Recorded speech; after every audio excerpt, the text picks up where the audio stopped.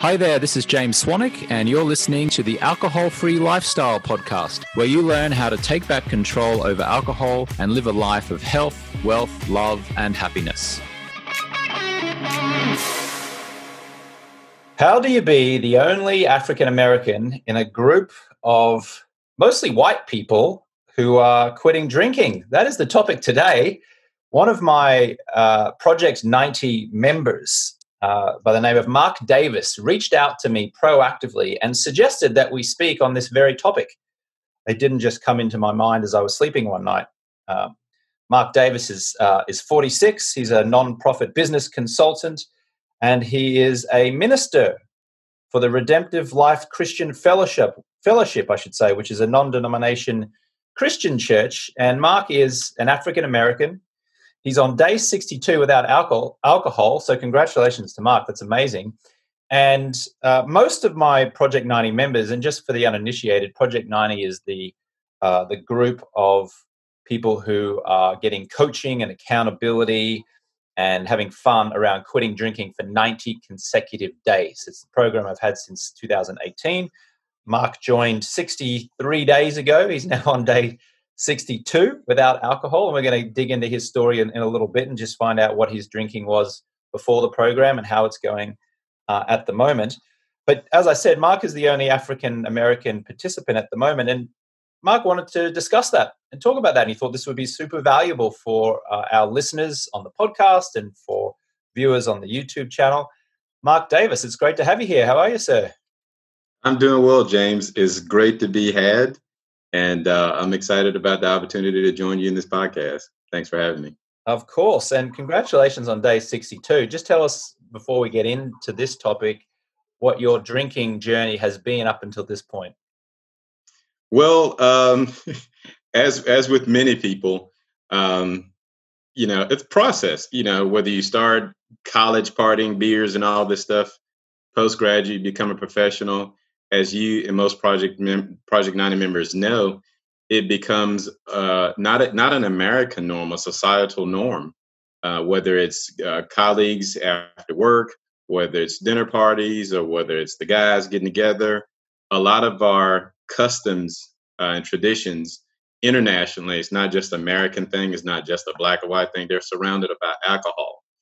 And for me, as you mature, age, wisdom, things like that, is not that you just recognize that there's something deep down inside in your spirit and your gut that says, I could be a little bit better without this. And that's what led me to your program, that curiosity to know deep down inside, I'm not at my best. I'm okay. Nothing's wrong. But why would I not want to be my best? And so that's why I reached out to you. I saw some exchanges with you on YouTube. We exchanged a few emails. And I remember where I was sitting at that Saturday when I emailed you back. I think you'd emailed you back. I said, let's do it. Mentally, emotionally, I was locked in at that moment because as you and many other Project 90 members know, it's like, where does a guy like me fit in? You're not an alcoholic. You're not, you're not out doing anything, beating your spouse or anything, but it's like, I don't feel great in the mornings. Even as ministers, right? And as ministers or pastors, people of the church, is like, people drink, you're human, but there's this thing for me, I can only speak for me, there's this thing deep down inside, getting up in the mornings consecutively, whether it's a night, 2 glasses of wine or 3 or 4 or the whole bottle. And it's safe. It's practically normal, right? It's normal because you do these things in the comfort of your own home and you're not hurting anyone. You're still productive. You have a job. You make a quote unquote high income. But for me, and like many of the other Project 90 members that I've resonated with, there's something really deep in your gut that says there's more. There's more physically because you can't drink a bottle of wine every night for 50 years and keep a clean slate of health. So that's one, as I'm physically aging. And 2 is for me, I'll be honest with you, I had to be accountable to myself as a minister, honestly. And I was not being accountable to myself, and therefore through being accountable to the Word of God. You know, even as I joined James, you've probably seen a lot of videos that I've done, and it's amazing how the Scripture hits you in the face. Even as a minister, it talks about alcohol and the responsibility of it.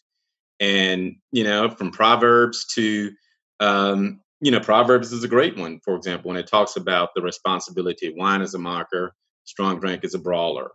And, and then, you know, one funny story in Proverbs, the end of it, and I won't take all the time to talk about the Bible here, but it basically talks about in Proverbs 31, the king's mother is talking about what kings do. She's talking to her son. If you're going to be a king, this is what it looks like. And basically, the piece with alcohol, she says, kings don't drink because they leave it for the common people to nourish their hard times, their ailments, and things like that. But you, as a king, as a man, it's not for you. And so, when I thought about that, I said, for me, that analogy was not literally being a king. It was more or less being the best I can be, the leader God called me to be, the leader who I am, the best that Mark Davis can be. Simple as that. And without judging, pointing fingers at others, but just saying, I knew this was a thing that I wanted to get into so I could be my best. Yeah, wonderful. And now you're day 62. And you mentioned before that sometimes we lose count of what day we're on because at some point it ceases to matter. But just out of note, you're 62 days into the program. What were you drinking before you joined, by the way? Like, what was your drink, or what were your drinks of choice? Chardonnay. Chardonnay. Chardonnay, my family, my friends, that's I give me a chilled Chardonnay and I'm good. And again, you know, these things are what we call normal, but the consistency and sometimes in excess, whether it's in your own home or whatever, you know, I felt even though I was under the umbrella of normal, for me and where I want to go in life, it was in excess. Yeah, got it. Well, congratulations on your success so far. And we'll come back to the Thank drinking you. part in a second. I wanted Okay. to shift the conversation to what you and I had decided that we were going to talk about here, which was the fact that Okay. at the moment you're the only African American, and you actually did educate me before we started here that it was okay for me to say the only person of color or the only black guy. That the most politically correct or most formal reference is only African American. So thank you for that. And you wanted to just point that out. And so, what is it that you wanted to share, or what do you think is worthy of discussion about that? So, and again, as we talked prior to joining live, the thing is for African Americans in this case, or any minorities, I can guarantee there's a certain percentage that's seen your YouTube videos or they're seeing if things on Facebook, and when they look, they're saying, "I don't want to be the first one," or "There's nobody that looks like me, whether you're male or female." And so that's often there's often a hesitation to join whatever group, this Project 90 or whatever, whether it's a civic organization or a social organization. There's oftentimes the hesitation because there's a fear that your culture and your identity won't be embraced, and there's just a fear of being the only Black person. And I thought this video would opportunity to talk with you, James, is would be important because um, there are so many people, African Americans, just like myself, who can benefit from this program. That's what it's all about. It's not about, you know, the percentage or numbers, is that there's people out there just like me who can benefit from this program. And, you know, I want to say do it because really the group um, is just a diversity of people and I love it. And, you know, oftentimes that's the fear of coming into a program and you're the only one and it's like, what do I do? Especially if you haven't had experiences, whether it's corporate, again, whether it's recreational, civic, socially, if you haven't had a whole lot of exposure to interacting and being in groups with a lot of non-African Americans, there's oftentimes a reservation and a hesitation to join. And I want to help remove that barrier, the possible barrier, by encouraging African Americans, because for people like myself, just to liberate, just to say, what do you want in life and where do you want to go? And this project will help you, as every person, regardless of ethnicity, has said about your program. Great. Thank you, Mark. When you were looking at maybe some of my promotional videos for Project 90 around quitting drinking, maybe you were reading some emails, or you're looking at photos, before and after photos of some members, what was going through your mind as an African American man as you were watching a lot of the videos and the testimonials and things like that? Were you like literally looking for another African American person? Were you noticing that most people were not of color? What was the story that was going on in your mind at that point? That's a good question. Actually, not at all. And that it didn't happen until probably after a few weeks. I didn't even think about it because I was very selfishly focused at the time. I was trying to get what Mark Davis needed to get, and when I saw what you offered, I said, I think this is it for me. And knowing what I know, and I felt like having something to have some skin in the game would be a difference maker, and like-minded people, whether it's entrepreneurs or what we call quote unquote higher income earners, people who are trying to get to a certain place, increase whether it's sales, revenue for the individual, entrepreneurships, or just flat out have the creative clarity that most of us have celebrated through being alcohol free for a certain period or periods of time. And so for me, I was going in totally selfishly, just saying, this guy can help me. Yes, let's do it. And so it was all about what I could gain. And I was just laser focused in that way at first. And so then I began to think about, I know it's a Black guy just like me that's here in Georgia or California or wherever, right? Or who knows? And I understand the hesitation. I don't often have that hesitation because I'm a go-getter. I feel like nothing stops me but me. But the reality of the fact is that minorities often, in this case African American, don't feel as comfortable saying, I don't want to be the first one. And sometimes people literally say this, like, I don't want to be, I'm not going to that party. I don't want to be the only Black guy. Seriously. And these are conversations now that the world is pretty much saying, the lid is off. Let's talk about whatever. And let's talk about things that we're not so comfortable with, and that historically that we haven't been comfortable saying as African Americans. And I thought this was a good opportunity to bring that to light. And again, it's not to say everybody should love me and recognize me as the only African American. That's not it at all. This is just the opportunity for other African Americans to say, step out there, be comfortable, insert yourself, and just be who you are. And so for me, knowing it, but I'm just going to be the best me, love it or leave it. You mentioned something before where you said when you got into Project 90, you realized that there was a diversity of people. Will you just clarify that, just to just elaborate on that? Diversity meaning geographical locations, meaning people who are, very young professionals, I want to say probably late 20s, that are doing quite well for themselves, seemingly. I don't have everybody's birth dates, but up into some of the group members have shared 60s and 69, as some of the members that you've interviewed have shared. So it's a broad spectrum of individuals, male and female, but from much different backgrounds. And I thought that was valuable because, with a person on their horse ranch out in the Northwest sharing, there's a certain bond that you begin to gain, and you appreciate the individual's challenges that they share, but their perspective also. And as I mentioned to you previously, so there's a lot of indirect learning and takeaways, oftentimes without saying anything in the group meetings.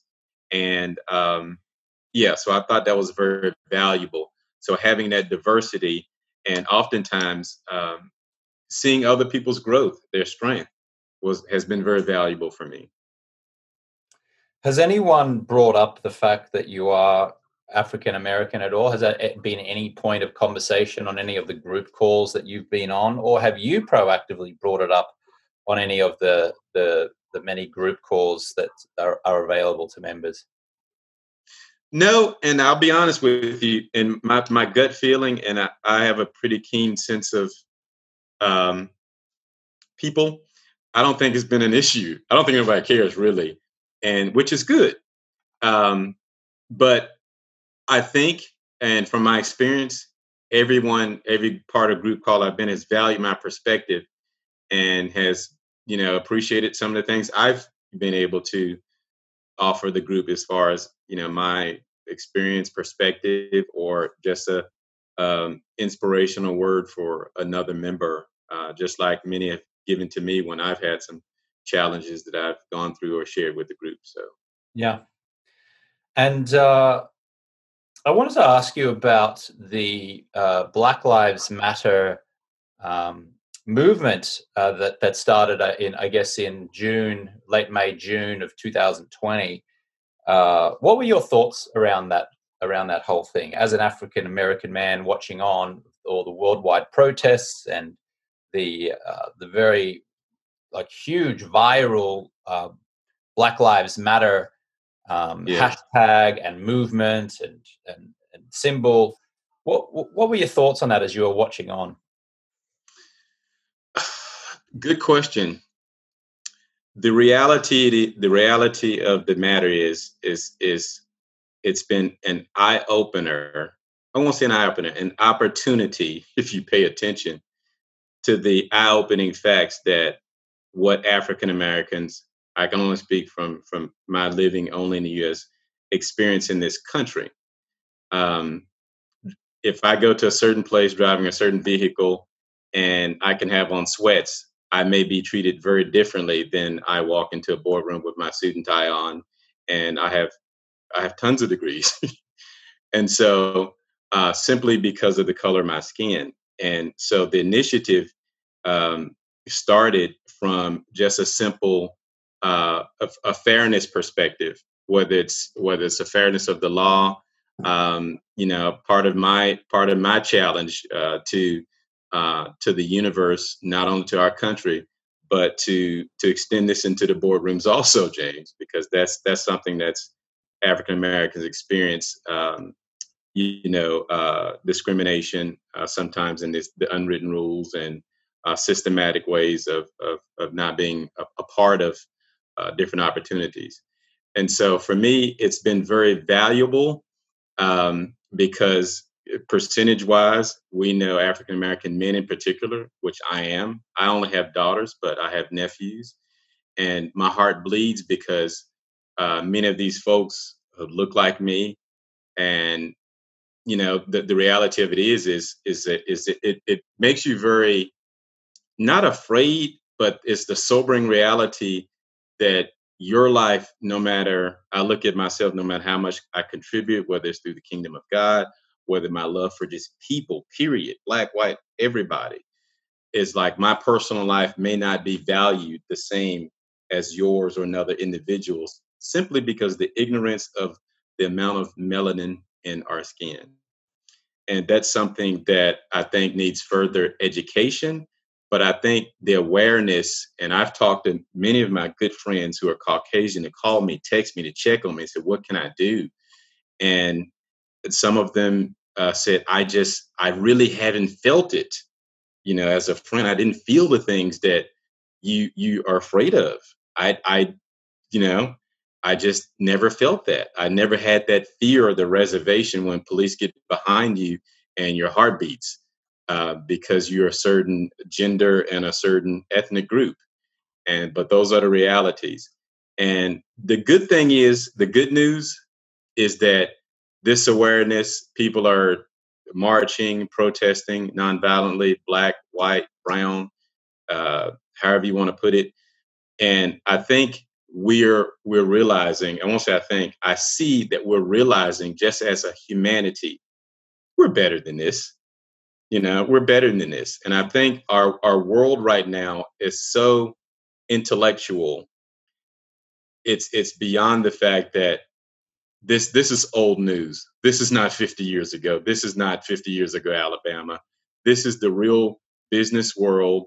This is the international business world that we live in. And because a person looks differently, it's pretty absurd, actually. It's pretty ignorant. And so, although we know these things exist and they stem from traditions and environments and communities, but it's great to see that the conversations and the marches are happening, but we still got some work to do. And so I'm really excited, although I've been very hurt when I see. I live in Georgia. You know what happened recently here earlier this year in our state, and it's quite ironic because one time, it's probably 15 years ago, maybe less, 10 or 15 years ago, I was running at night, and someone threw a bottle at me, and you know, and it was a Caucasian person, and said a few things, and I was just jogging, and it probably missed my head by a few inches. I got a knot on the back of my shoulder, but it was just, I'm just because I don't like this guy. I don't even know him. I'm jogging, and so I could have jogging at night, but it just reminded me of people could just hate someone that they don't know because they're out jogging. And so these things are absurd, but the reality of the matter for right now is people, you still have to be safe. You still got to protect yourself. But in the future, 10 years, 20, 50 years from now, as the world emerges and becomes even more intelligent and really understand what it's about, especially, I have seen very few people in my life, especially when they become elderly or ill, that race matters to the person who can save them or help them to become healthy. And so when we start to look at things through those lens, or when you think about what is the end of my life going to look like, do I want to really live with hating a person that much?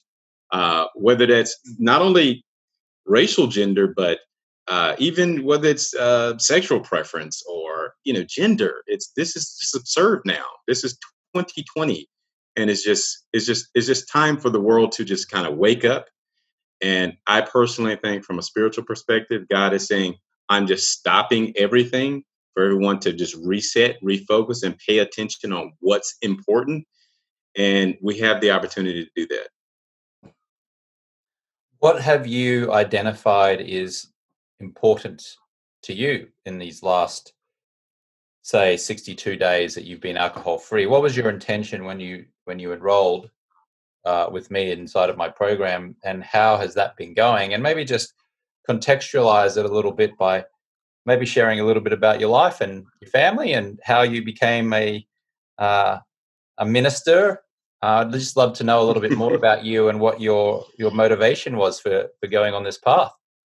Oh, wow. So um, I'm one of those ministers that, I didn't have the squeaky clean background. It's like I'm that guy with the checkered past who's partied a lot, been every bar in the city almost, and been out there. But for me, I give credit to God for just giving me the opportunity to kind of wake up. And so Project 90, I said it to Kevin, who's an awesome counselor. Um, I said it because it's like my eyes have been opened. And 46 years, a couple decades of drinking, whether it's, social party, whatever. But it's like when you separate yourself from something, some people, it could be drugs, or it could be alcohol, it could be any other addiction, right? It could be shopping. When you remove and separate yourself from it, you begin to really see and value things more differently. And so, and part of the sobering reality, as I was sharing with the group recently, of being sober, is that things look very differently once you open your eyes. And sometimes that can hurt our feelings, because we may have friends or something like that they may only want to be drinking buddies, right? And it could be some of those people that may be holding us back from our true destiny, I feel like. And so for me, again, a person with a checkered past, um, saying at this juncture in my life, I want more, not only professionally. And I think what's been really showing up for me is the fact that, like, you're kind of mad because it's like, if I had this clarity like 10 years ago, man, I would have been killing it. But you realize, from my own thought, my belief is that it's on God's timing, right? I'm not 76. And so there's still so many things that I can do, I will do, I can accomplish. And the creativity, because my mind is really clear, has been flooding me. And so I do feel this, it's a healthy pressure of like all these projects that have come to me from being in a creative space. And that's been awesome. And when you're drinking, you literally are, besides the the money spent piece of it, you're literally losing. And I really start paying attention. You know this as well as other Project 90 members. You're really exchanging a loss for a gain. So you're comfortable, you're buzzed for a couple of hours. Okay, that's, relaxed. That's what we call it, right? We want to have a couple glasses of wine to relax. But the reality of it is you're gonna lose productivity. I don't care what you say. I've tried and done it. Say, I'm still gonna do this, I'm still gonna do that. And you kind of just say, I'll do it tomorrow. And you write it down and it still doesn't happen. And next thing you know, it's 2 months that's gone by. But you're exchanging productivity for lack of productivity. And just from a simple equation standpoint, if you switch that time, say, okay, I didn't have the couple glasses of wine. I'm gonna, whether it's finish proofing my book before I send it to the editor this week, for example. And you get that done, and it's like, wow, I've been saying honestly. I told Kevin when I first started with this, I said, I told you this. I said, I want to get my book off, right? And so, man, I've gotten this thing off to the editor, but that probably realistically wouldn't have happened for another 6 months because I would have said, yeah, I need to do it. I need to do it. And we wasted so much time. You lost the productivity. And then the productivity, you know this as well as I do. There's not a mathematical formula for this. It's almost like giving, right? Take it from a Christian perspective or a biblical perspective. There's no mathematic formula. If you buy into the system, great things come. I said this to the group before. When you free your mind of these things, it's almost like God or the universe says, because you've done this, I'll just reward you openly. And so for me, you said it before. So it's like, it's hard to explain to someone. It's like, it's not about how much you spend on per day or per week on alcohol. It's like, you don't know it until your mind is free and clear that these creative ideas are going to help my business. This book will sell, it'll profit whatever amount of money. It is not even about the profit. It's about just using my raw, deep down talents. And so for me, it's like getting that stuff out there. And most people in this group I've experienced is really not just about, I want my business to grow. It's about the creativity. So they feel like they're in alignment with what they're supposed to be doing, with who they are, like naturally. And that's really amazing. And that's the thing that you can't write this formula down. It's times, I'll be honest with you, I've been frustrated, but I've checked the box. I'm like, I don't feel like being on this freaking call today. It's Friday. I'm tired. I'm getting on it because I committed to it. I'm going to do it. James said do X, Y, Z. And after the call, it's like, man, I really gained a lot, and it's like your attitude is shifted, but you're motivated. And it's not a formula you can package and put together. But if you work it, in my opinion, our universal God says, I will just reward you by removing yourself from something that's so common, and it just opens doors up for you. And so it's hard to say until you get into it, especially someone like me who or like myself and many others who feel pretty articulate, feel pretty competent, capable, and feel pretty pretty good self-esteem. But it's like it takes you to that next level, you know? And I love sports. I use a lot of sports analysis. It's just like you see these athletes. I'm a big Kobe fan. Rest in peace, Kobe. but it's like Kobe was that guy. He's the first person at practice and he's the last. And it's like, all these guys are pros. They're going to show up to practice, but it's like, that's what separated him, because of that extra boost. There's just that little extra. And for me, I wanted the same thing. I wanted, what is that extra that can keep me? You say 6 out of 10, I was probably coasting, making over 120 grand, probably coasting at 55. Seriously, maybe 60%. And I'm not saying it to brag, but I'm saying from a common sense perspective, I looked at it. I said, damn, if I could do 90%, 85, I'd be killing it. Seriously. And so one has to think, what is the difference between that, let's say 60 and 85, 90? And what is preventing me from being at that 90? 100 is a hard sale. People say, well, I'm every day I'm giving 100%. I know for me, that's probably not going to happen. It's not 100% every day. Whether it's this week, holiday week, and I may kind of fade off early Thursday and not work on Friday. But the reality of it is, even if we commit to 90%, that's killing it more than most. And so I looked at it again from a simplistic standpoint. What is it stopping me from being at 90? Is it alcohol? Is it not this and that and the other? So when I started adding these things that are part of the program, okay, we removed alcohol. Okay, cool. All right, we increased water. Okay. All right. I was doing ice cream for a minute. Okay, so I stopped that. I went from ice cream to not ice cream, smoking cigars, not smoking cigars. All right, it's like, now, Mark, okay, get your butt in the gym and like detox and all this good stuff. And so it's a process for people, right? It's like you don't go from here to here and it's like you're killing it 100%. And so for me, that's not been my experience. And some of us joke in the group calls is like, some of us are hung up on Diet Coke for a period of time, whatever, right? But we talk through it, we learn through it. But it's like you realize through these challenges, group therapy meetings and conversations, what are the things that you notice holding back most? Alcohol, but you identify other sources that is holding you back, and you identify the resources that can help you to get to, let's say, that 90%. And I think that's the valuable thing, because you can just say, you can not drink and sit at home and never do anything forever.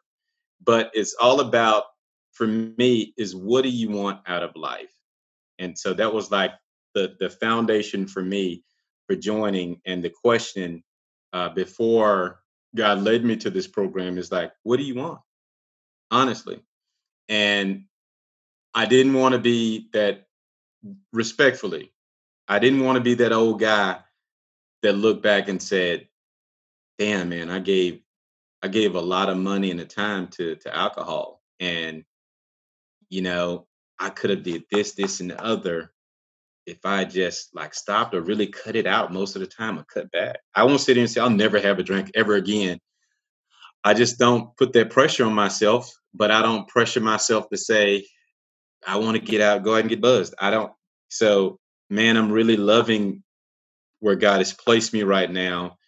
And I'm willing to ride on that. I'm going to ride that wave for now, because I've not been on that wave and I know what it's like. And so whether it's 90 days or 120, keep it going. I just want to keep going, feeling this way. Mark Davis, 46 from Atlanta, Georgia. Thank you so much for suggesting we have this talk today. You're very welcome. Thank you for having me. It means a lot to me, James. I appreciate you. I really appreciate you. You're a man of your word. And for anybody who does watch this, you walk the walk, you talk the talk, but you walk the walk too. And I appreciate that, man. Thank you, Mark. So appreciative of you. Congratulations on day 62. I'm sure by the time this comes out, you'll be rocking and rolling either towards or just past day 90, and long may it continue, sir. So good health to you. Thank you. Good health to you, and thank you for sharing your time and for guiding us through what many might deem to be a delicate subject. But I think I didn't feel like it was delicate at all. I didn't feel like it needed that. I thought like it was just very smooth and easy, and yeah. And I so appreciate you giving us your insight on that. You're welcome. And I took your advice. I hit the sauna today, man, the wet sauna, and I feel awesome. Great work. Keep up the great work, Mark. Okay. Thank you so much for listening. I have some free stuff for you. If you go to jamesswanwick.com/guide, I will send you my formula for reducing or quitting alcohol. If you'd like to watch the video versions of these episodes, then you can watch them at my YouTube channel, which is at James Swanwick. If you'd like to send me a direct message on Instagram, you can do so at James Swanwick. If you would like to try a 3-day challenge, a free 3-day challenge, you can go to jamesswanwick.com/3-day challenge. If you would like to try the 30-day no alcohol challenge, you can go to 30-day no alcohol challenge. If you would like to schedule a 15-minute exploratory call with one of my coaches to see how we may be able to help you in your alcohol-free journey, you can go to jamesswanwick.com/schedule. And my request is, if indeed you enjoyed this episode or you have enjoyed the podcast, would you please go ahead and rate the show in iTunes, and would you please write a review? A review might just be a sentence saying, great listen, hey, this was fantastic. Oh, I really enjoyed this. Whenever you give a rating, whenever you write a review, it surges our podcast up in the rankings, enabling more people to see it and hear it, and potentially inspiring someone out there to reduce or quit alcohol and potentially transform their life. So yes, while it does help me to get ratings and to get reviews, you will actually be directly contributing to helping someone's life by having them discover this podcast. So if you are open to inspiring others and to helping me in the process, would you please go ahead and give this episode a ranking, and would you please write a review? Thank you so much for listening, and I will catch you on the next one.